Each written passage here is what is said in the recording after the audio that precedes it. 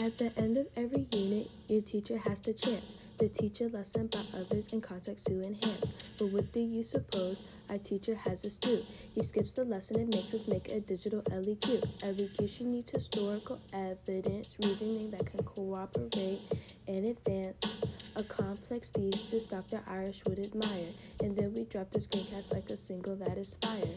Student created screencast for you to like, subscribe, and share. We know you've had all the green and Heimler that you can bear. If we have the most views by 10 p.m. on the 5th day, we earn 500 bonus points with guarantees an A. Without much more fanfare or ado, we present to you our digital LEQ.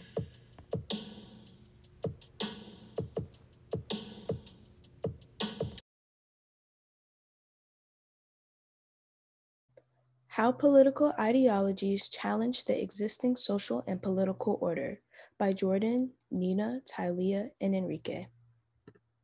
Big ideas. Please keep these questions in mind throughout the presentation. You should be able to answer them at the end. Question 1. What methods were used in fascism to gain followers? Question 2. What were the main goals of communism? And question 3. How do fascism and communism parallel one another? Thesis. Some may argue that political ideologies such as communism and fascism did little to challenge a country's social political order. However, both philosophies challenge the existing political social order through appealing to the masses and redrawing social structures. Therefore, communism and fascism made a significant impact that can still be observed to this day. Contextualization. Communism. It is defined as the removal of social classes, particularly economic statuses. It challenges nationalism and capitalism, and it was a reason behind World War II. Fascism. It is defined as a dictatorial power, oppression of opposition, and regimented society. It challenges socialism, and it is believed to be the superior race, religion, and distinctive social classes. Communism and fascism were viewed as opposites, inverse to the ideas of one another.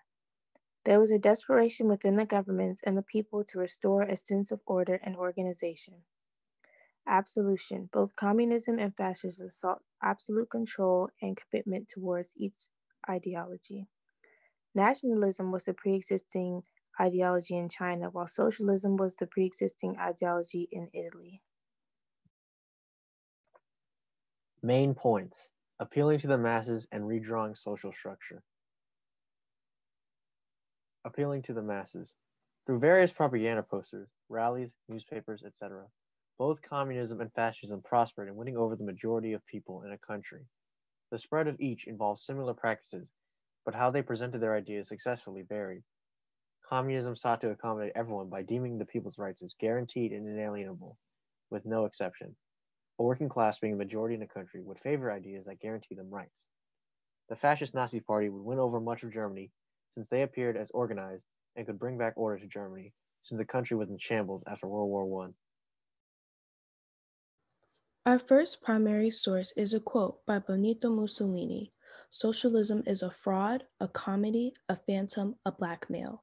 Historical situation. Mussolini became the fascist dictator of Italy. At the time of this quote, he was leading a charge against the socialists. Reasoning and analysis. One way to appeal toward the public eye involved downplaying other ideologies, in this case, socialism. A fascist leader like Mussolini opposed socialism through negative commentary, in turn, holding up the fascist ideas higher. Point of view. This quote is meant to showcase Mussolini's negative view on socialism by attempting to deplatform and delegitimize it, describing socialism as a fraud, a comedy, a phantom, and a blackmail demonstrates Mussolini's dedication to fascism by knocking down socialism. Our second primary source is a picture taken on the 23rd of September in 1969. Historical situation. At the time of this picture, Soviet Premier Nikita Khrushchev was in Iowa. Within the crowd, hoping to see Khrushchev, stood a man holding a sign that reads, "The only good communist is a dead one." Reasoning and analysis. The effects of World War II were fairly prevalent. Even with politicians making an effort to mend bonds, citizens did not let up. This is a clear representation of the strained relationship between the US and the Soviet Union post-World War II and during the Cold War. Point of view. The blatant display of hatred and disrespect emphasizes the level of hostility that was produced by widespread propaganda between communism and capitalism. Our third primary source is a fascist propaganda journal. Historical situation. This is a picture of an annual agenda produced by the Fascist Party riddled with fascist propaganda. It was targeted toward farmers and merchants to provide lots of information on agricultural products and machinery, while also giving advice for successful farming. Reasoning and analysis. This agenda was used to integrate fascist views and values into working citizens in order to aid in the conversion. This is a clear example of how difficult it was to avoid propaganda in a way it was subtly utilized by political parties to gain followers. Point of view. The casual nature used to spread propaganda shows how heavily integral it was for fascism's success. Redrawing social structure.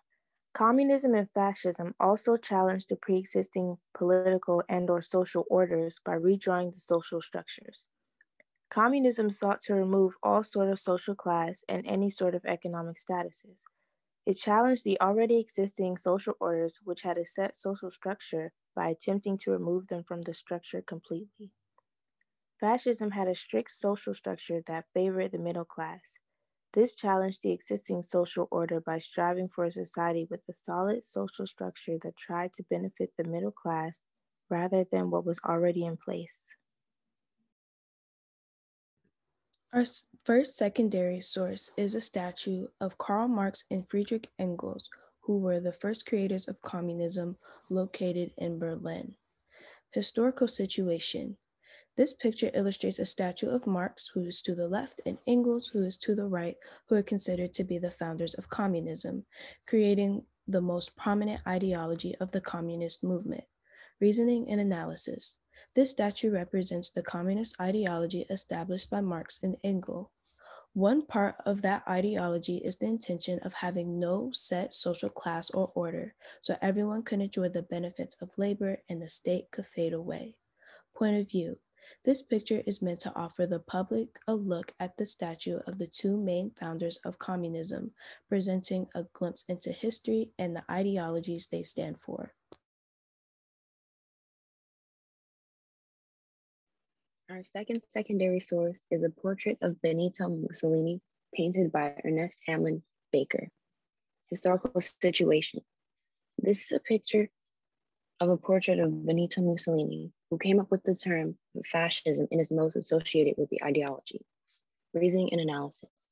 This portrait represents the fascist ideology that was coined and expanded upon by Mussolini.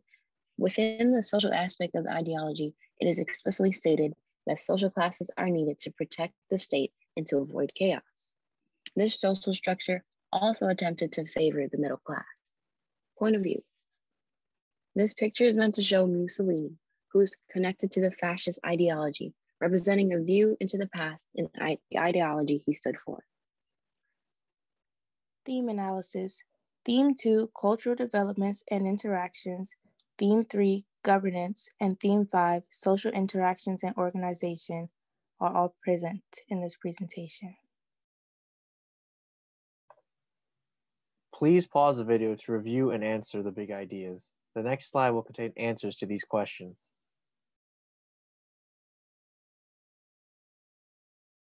The following are possible answers to the big ideas.